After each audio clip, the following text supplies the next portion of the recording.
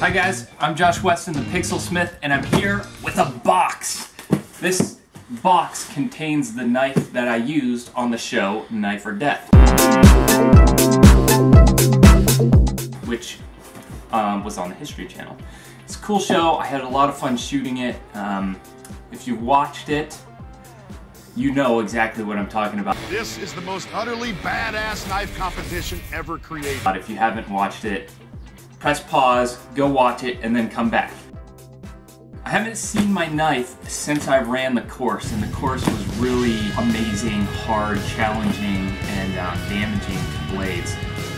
So this will be the first time I actually get to see my blade and inspect it to see how it performed on those challenges. Alright, I need a knife. Who's got a knife? Oh, the knife is in the box.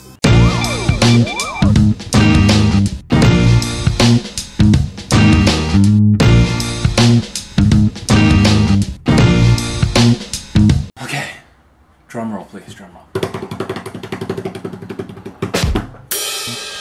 So, here we go. Let's unsheath this thing. By the way, I love this sheath. Really nicely molded leather. It's really fun to make. Right, so definitely has some battle scars. That's for sure. From here to here looks pretty good. I mean, there is some funkiness. Right here is a little bit more chewed up, but at this point, this is really where I was hacking through that metal sheet right at the end. So I definitely expected a little bit more damage here. But I have to say, it's really not terrible.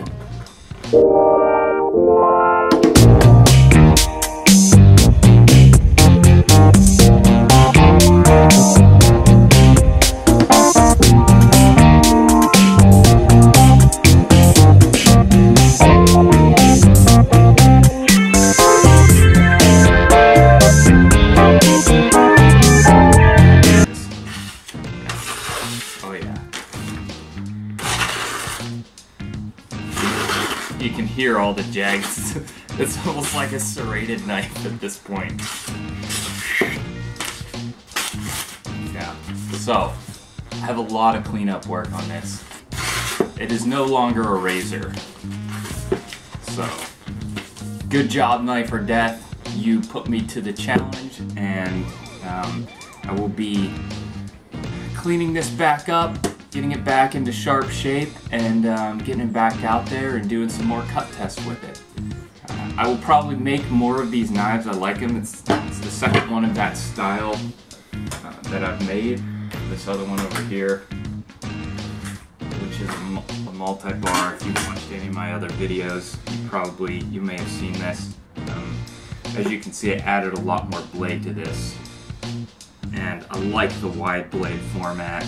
I'm going to continue to adapt and work the handle. There's some modern things on this one that aren't on that one. So, you know, I'm on this journey of taking this Celt-Iberian style war knife and making it relevant to the modern day we live in, and making it something that is cool and unique and very functional. So follow along that journey. It should be pretty fun. I'm looking forward to getting this cleaned up and throwing it through some more cut tests. So thanks for watching. I'll see you later. Make sure you check out Knife or Death on the History Channel.